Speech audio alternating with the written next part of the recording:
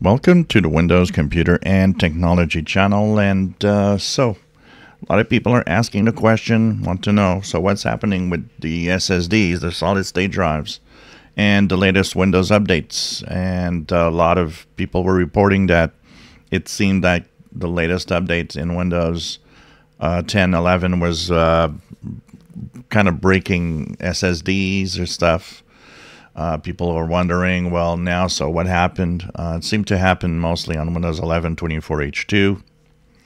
And, well, if you read some of those news, that especially this one here, KB5063878, seemed to be the culprit. Well, Microsoft says, nope, Windows updates are not to blame, and nothing in the Windows updates is doing that. So what's happening exactly? Microsoft says they have in-house PCs that they've used and tried several different ways, and with all the comments that people were saying, and with the hardware that some people were saying, and how they did it, and that the SSD kind of disappeared. And they say that they can't recreate any of it.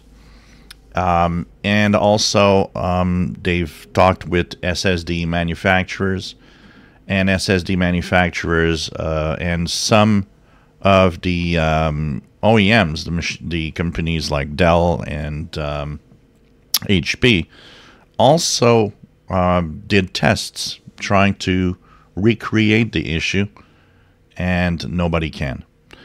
So Microsoft says it has nothing to do with Windows, and it has nothing to do with the latest update. They are still looking at the data and the feedback from people about, what exactly could be the issue with that. But for now, they can't at all see any relation between the latest update and some SSD problems. So it would seem that, nope, the update does not do anything to create that.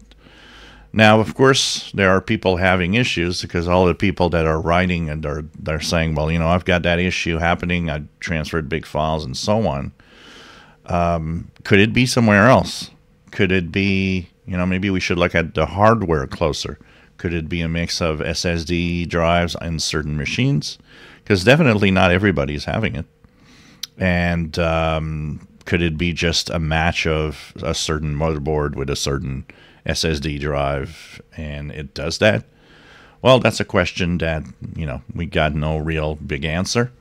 So we'll see. I'll continue observing this problem, and if anything else pops up, we'll talk about it. But for now, it does not seem that Windows is the problem behind disappearing SSDs.